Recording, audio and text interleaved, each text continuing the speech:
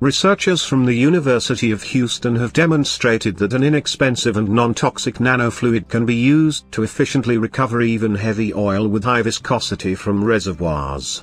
The nanofluid, made in a common household blender using commercially available sodium, allowed for recovery in lab tests of 80% of extra heavy oil with a viscosity of more than 400,000 centipoise at room temperature. Zhifeng Ren, director of the Texas Center for Superconductivity and corresponding author for a paper describing the work, said recovery in the field is expected to be less than the 80% shown in the lab. How much less will depend on oilfield conditions. The work, published in Materials Today Physics, suggests a breakthrough in the use of nanotechnology to provide cost-effective and environmentally sustainable ways to produce oil. The researchers note that so-called heavy oil, the result of the molecular structure of the oil, makes up 70% of global oil reserves, suggesting it will be needed to meet increasing energy demands until clean energy sources are fully developed. Current extraction technologies that involve the use of steam are expensive and environmentally damaging. A chemical reaction produced when the sodium nanoparticles come in contact with water in the reservoir generates heat, working much like steam flooding and other heat-based techniques to push oil from the reservoir, without the need for an external and greenhouse gas-producing source of heat.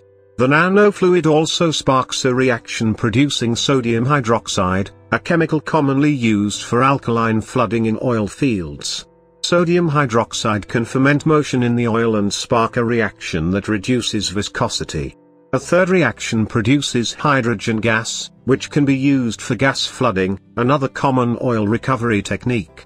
The sodium nanomaterials dissipate after the reaction, eliminating concerns about environmental damage.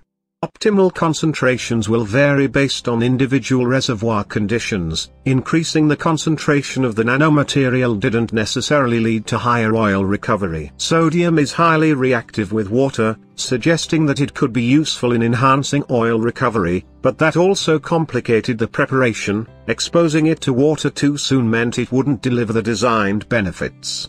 The researchers addressed that by preparing the sodium nanoparticles in a silicone oil, allowing the sodium to disperse throughout the reservoir before it came into contact with water in the reservoir, triggering smaller chemical reactions across a larger area. It is also possible to disperse the sodium nanoparticles in other solvents, including pentane and kerosene, or even to mix them with polymers or surfactants to achieve a higher oil recovery rate.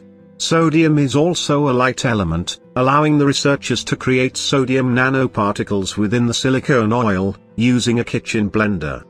While the paper focuses on using the nanofluid to enhance recovery of heavy oil, it also could be used in the production of light oil, as well as for more general household uses, such as clearing a grease-clogged pipe.